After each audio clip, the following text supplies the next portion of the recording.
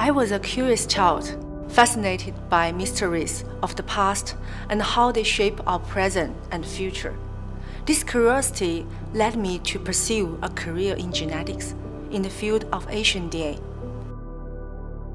My work aims to provide insight into the genetic history of humans, including who lived when and where and how they moved and interacted over time.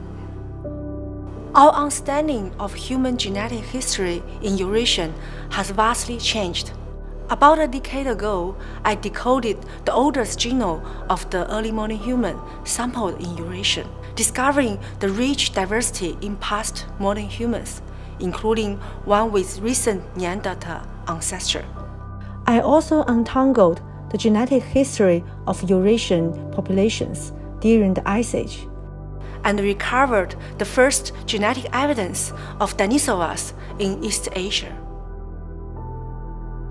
These studies revealed the dynamics of early human population and their mixture with extinct humans, redrafting the history of Eurasian earliest modern humans.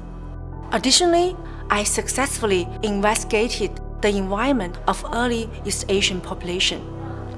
I discovered new population dynamics, including unknown human population with little or no relationship to present-day humans, and an origin for proto-Austronesian in southern China.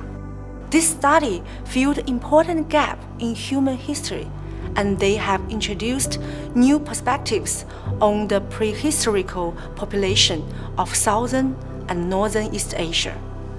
Today, my research team is working hard to explore more efficient Asian DNA techniques and achieve more intensive sample over a large geographic and temporary scale in East Asia to better understand the environment and adaptation of humans in this region.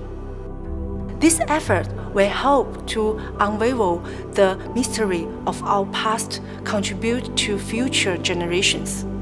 I'm incredibly grateful for UNESCO's recognition of this work. I could not have contributed so much without the aid of my family, my colleagues, especially at IVPP, and my friends, include my mentors, Svante and Changsui. My mentor through my life has always been low limitation, never give up, always curious, which has carried me forward to these days. Thank you.